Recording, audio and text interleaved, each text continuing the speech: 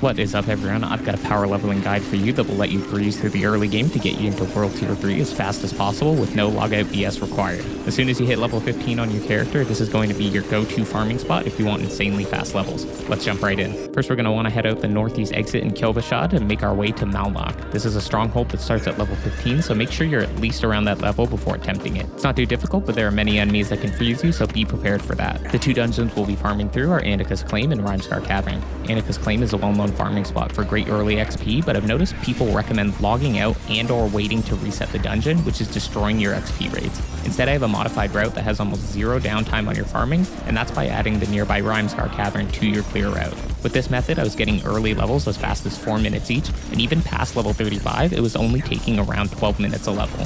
Even the clear I'm showing you here had a garbage mob spawn on Anica's with only 70% of the normal XP I normally see, and we're still on pace for a 13-minute level. On screen are the level timers I've observed using this method personally as a hardcore trapper rogue that sacrificed a good chunk of DPS in favor of survivability, so your rate may vary based on playstyle and class.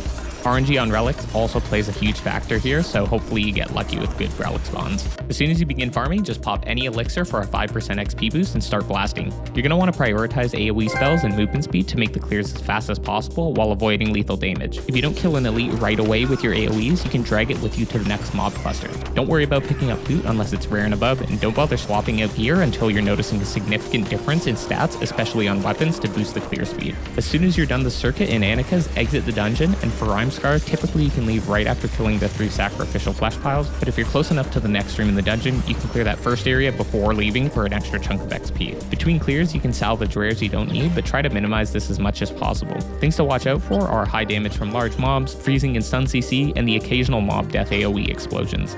And that's it for the farm. It's honestly insane how quickly I've been able to level after my most recent hardcore died, and within hours I'm almost back to where I was. If you found this helpful and want to see more Diablo 4 content, make sure to drop a like and sub, and if you want to join me on my D4 adventures, come stop by on Twitch at twitch.tv/UncleMumble. See you in the next one. Peace.